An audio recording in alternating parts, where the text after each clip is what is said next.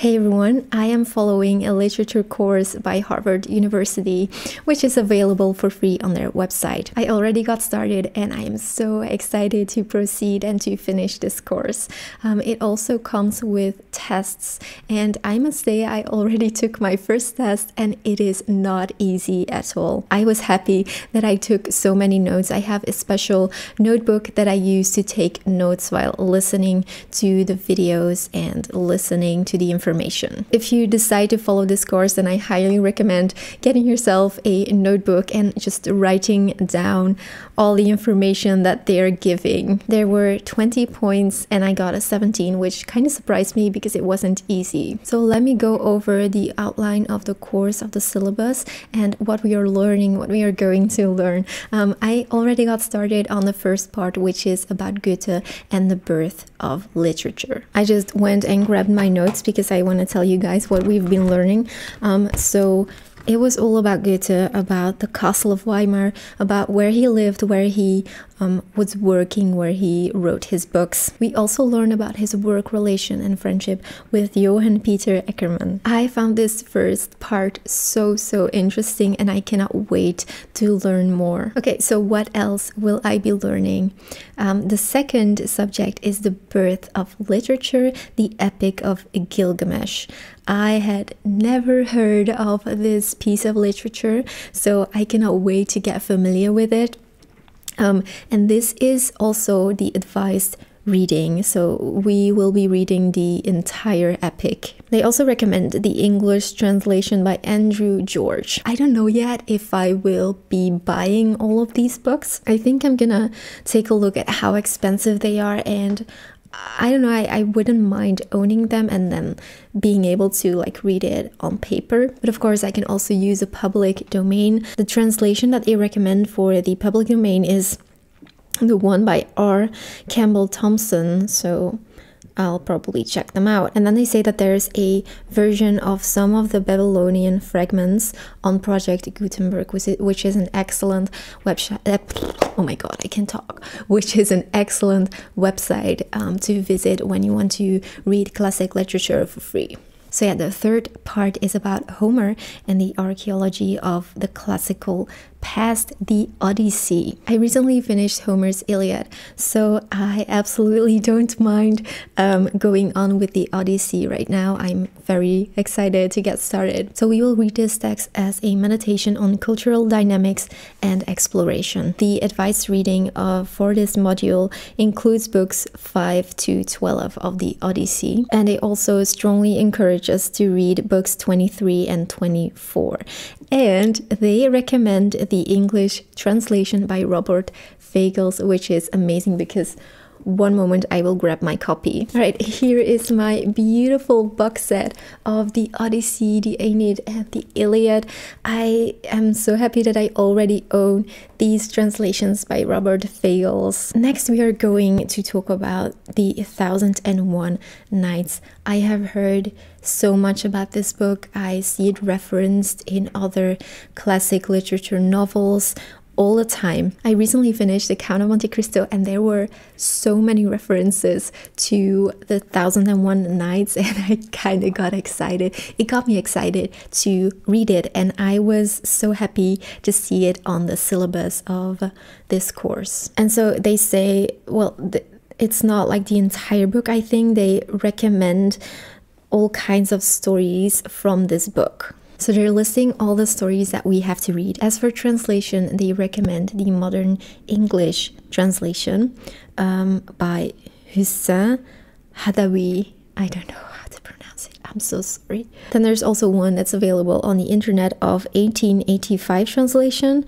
by the British explorer and Arabist Richard Francis Burton. So I think I'm going to buy myself a copy of the 1001 Nights because I want to have it in my library at home. Next one on the syllabus is the Tale of Genji, and there they recommend all kinds of chapters, so I don't think it's the entire book that we have to read. They recommend the Royal Tyler's translation, and then there's also a public domain text of Edward G. Seidensticker, and then they recommend the Japanese version, but you know, I don't speak Japanese, so that's not going to work out. The next one on the syllabus is the first national epic, the Luciads. I had never heard of this one before. I'm so excited to find out what it is about. And this is a book that we're going to read from beginning to ending. Then the next subject is one that I am most excited about in this entire syllabus, and that is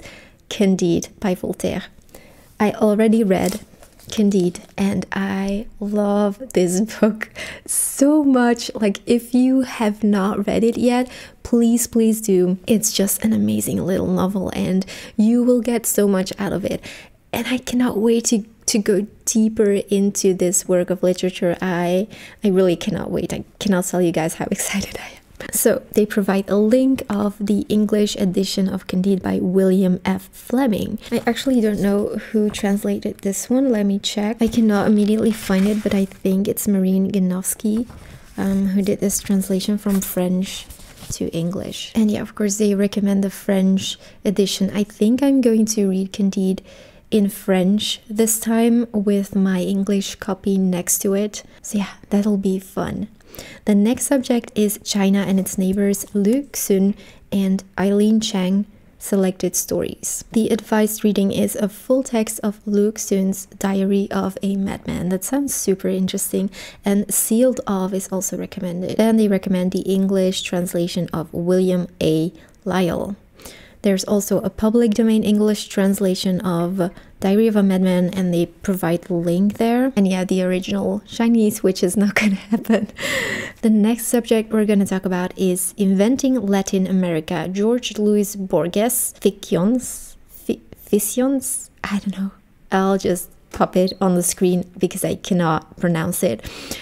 So we're going to read The Garden of Forking Paths. They also strongly recommend Pierre Menard, author of the Quixote, The Library of Babel by a name that I cannot pronounce, Orbis Tertius, and The Death of the Compass. Okay, cannot wait. Next will be From Empire to Globe, Wol Soyinka, oh my god, Death of the King's Horseman. Actually, that kind of rings a bell. I don't know why. Is it a movie? The recommended reading for the week is Death and the King's Horseman in its entirety. So we're gonna be reading that. Next is the East-West Encounters, Salman Rushdie. I actually know that author.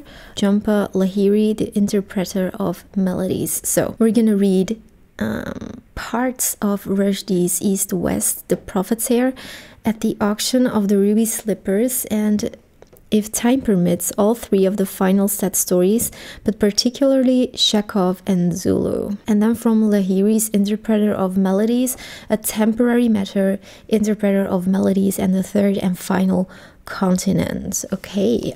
Next up we have Istanbul in or As the World, Orhan Pamuk, My Name is Red.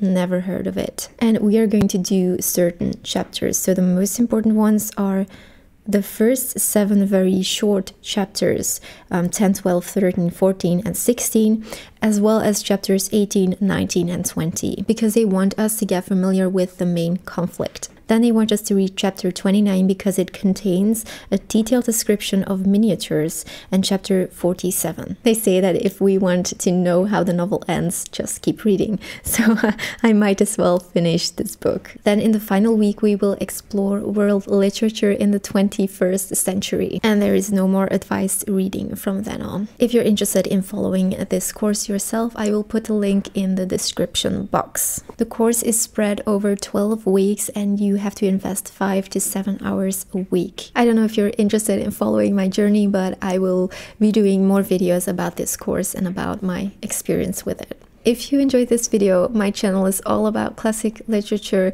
so don't forget to subscribe, and I really hope to see you next week.